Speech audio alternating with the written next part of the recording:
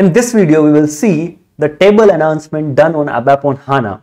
Apart from row store, column store, which I have already shown you in my row store and column store video, there is some other table enhancement done in ABAP on HANA. We will see some of them one by one. Let's get started. So first we talk about what is the enhancement done to deactivate the secondary indexes. So if you're not aware about the indexes, whenever we create a table, we have to give some primary index. In that primary index, we will mention some of the fields. Based on those fields, there is the distinct values available on the database, always in the sorted form.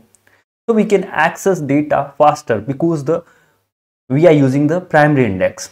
But some of the time what happen, we have to access the table data based on some other fields frequently in the different places. So for that, we have to create the secondary indexes as well. For creating the secondary index, whenever we create the secondary index, so what in the database done, based on those fields, there will be sorted data will be available, which will be linked to the main table. So index means sorted data based on those fields, so which will be linked to the main table. So whenever we search or write select statement on the table based on those fields, so data is already available in sorted form, so we can easily do the binary search and get the data faster. That is the most important thing. But on the HANA database, since it is a columnar store, second thing, we have already data in the form of the compressed and already data is sorted. So that is the reason we don't need the secondary indexes. So that is the reason you can see this is the classical database where we can see when SAP create the secondary indexes, then you can see they are creating for all the database that secondary indexes. But if you are using HANA or if you are using HANA along with some other database, there will be some option like this where you can see the indexes like this. The second option is chooses for selected database system, and we are excluding the HANA database. We are excluding the HANA database because we don't want the secondary indexes on the HANA database, because our data access already faster in the HANA database. Second table enhancement is the depulling and declustering. If you don't know about the pool table and cluster table, the pool table is the set of tables which will stored in database together. We can see at the application layer there is a different table, but in the database it will be stored in the one table itself. So pool table is a collection of small tables. So suppose we are having one pool table A which is having key field A, B and data is C. Same way we are having another pool table tab B which is having key field D and the data field E and F. So how it will be stored? Those two tables, if those are the pool table, it will be combined and stored in the one database. How it will be stored? There we will be having another table where we will be having the table name, the key fields, one another column, and what is the data length, and what is the variable data means what is the data. So like that it will be stored. So since the key fields is AB, so it will be stored AB, and data is stored like all the data C. Like that we can have multiple data, and what is the data length we can store here. Same way for table B, what is the key field, based on this key field what is the data. Like that we are storing the data in the table pool, multiple table data at the one place. In same way, the cluster table also stored logically related table but larger table which is having some key field common. So you can see the cluster table A which are having the key field AB, and in cluster table B we are having the key field AB as well, but they are having the another key field as well. So how it will be stored in the database? It will be stored together. But these tables, the difference in pooled and cluster table are small table, but cluster table are bigger table. The bigger table which will be stored with the key field, page number and variable data and data length same way. But we have another thing here, page number as well, where if we are having with this key field we are having more data, then it will be stored in another line with the increment of the page number. Like that we can store the data in the database. But the disadvantage of storing the data, because this data is combination of the bigger table, and whenever we are hitting the cluster table, like the BSEC table, one of the example, it will take too much time. So BSEC table, CD pose, CD HDR, these all are the tables, are the cluster table. We should not hit this table until and unless it will require very much. Till that time we should not hit. But in the database, now the database got changed. Now we are having our ABAP on HANA database. So HANA database is more powerful. So we don't have pooled and cluster table at all. All the pool table and cluster table converted into transparent table. You can see the BSEC table example I am giving. If you see in the other database, any other database apart from the HANA database, we have this BSEC table is a cluster table. Of the cluster is RFBLB. BSEC table is a cluster table. But if you go in HANA database, it is a transparent table. So all the table converted into the transparent table. So if you have any custom pool or custom pool or cluster table, you have to convert into the transparent table if you are working with the HANA database. So, and generally we don't create the pool and cluster table, but if we are having, then we have the option to, we can go to menu bar and we can decluster those table or depool those table. That's a very important thing in SAP ABAP on HANA.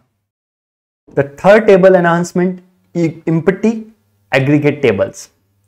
So previously, or if we are not working on HANA database, that time what we were doing, when we have to calculate some of data, it is taking too much time because the table data is too much and too large. So what we used to do, we calculate those things and store in another table, and whenever we require, we just get the data from those tables, like that we were doing previously. So suppose for example in MM we have the material related table like the document related table, MKPF and MSEC table, material document related tables, and we have master data related table, MARC, MARD and MSCHA, and we are having the aggregated amount we are having stock quantities, aggregated actual stock quantity we are having in MSSA table. But this table is not available on the HANA database. Why it is not available? Because now we can do those calculation on the HANA database quickly, because irrespective of there is a huge number of data, because it's a HANA database. So that is the reason we don't have those tables on the HANA database. We no need to do the calculation and store the data. What is the disadvantage? We are having the same kind of data, multiple data footprint in different table.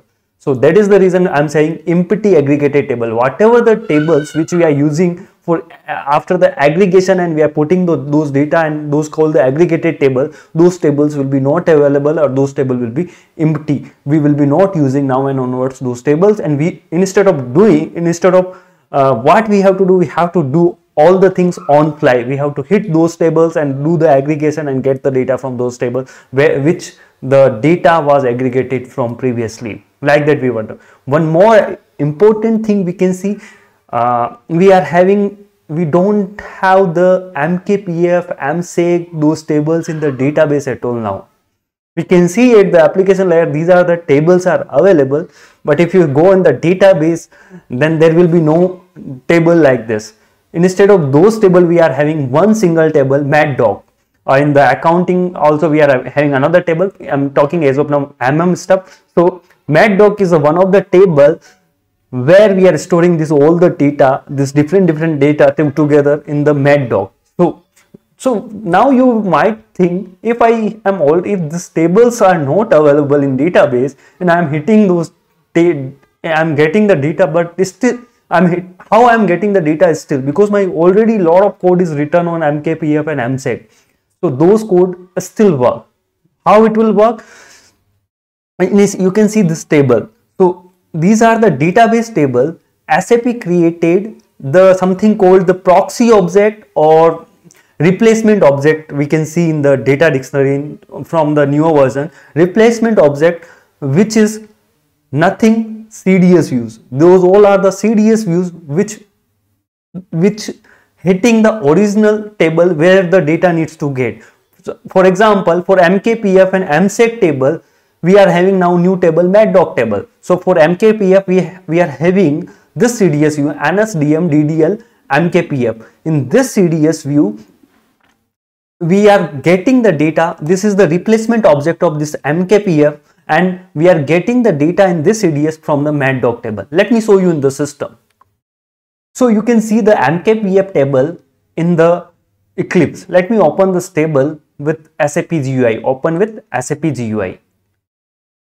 You can still see those MKPF or another MSEC table in the here header, material header, header material document and header line item material. You still see in the SE11. But if you go menu bar and if you go to extra, there is something called search replacement object.